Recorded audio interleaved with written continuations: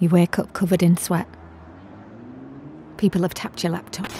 They're listening in on your phone calls too. You try to type on your laptop, but they're controlling the words you put onto the screen. Your phone camera must be watching you. Is this some kind of reality show? You message people you used to know 5, 10 years ago.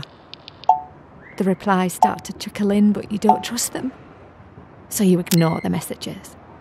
They've all been infiltrated by the enemy. And who, you may ask, are the enemy? The police are after you. Or maybe it's Extinction Rebellion. The important thing is someone is after you. You can sort out the details of who later.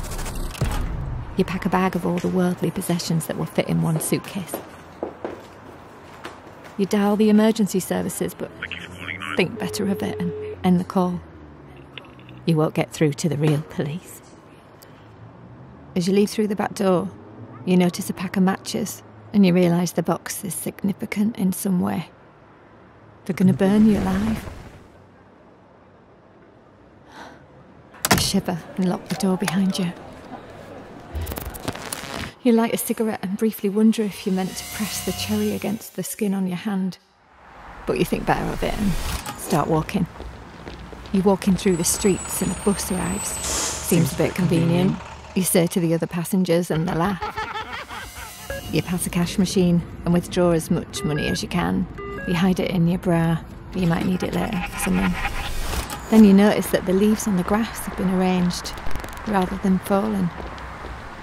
You're walking in the centre of the road with your suitcase, occasionally scuttling into the grass to move out of the way of tractors or lorries. People stop to offer you lifts, but you won't accept any because they're all part of the conspiracy.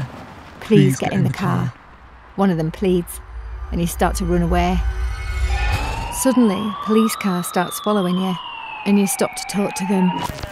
His ID is so old and worn that you don't believe that it's real. You're not real. You tell him and keep walking. They kidnap you before you reach the nearest town. You're not real, you tell him, and then scream for someone to call the real police. After what seems like forever, the car pulls up outside a hospital.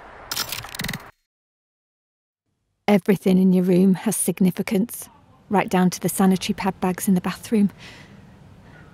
You feel like this must be an escape the room or a video game, and if you can just work out the puzzle, you'll be free. Is that a camera up there on the ceiling? Every hour or so, someone shines a torch through your door. This must be some sort of punishment. You realise that they're going to maim you in some way. Perhaps they will amputate your legs. Perhaps things will look brighter in the morning. You fall asleep.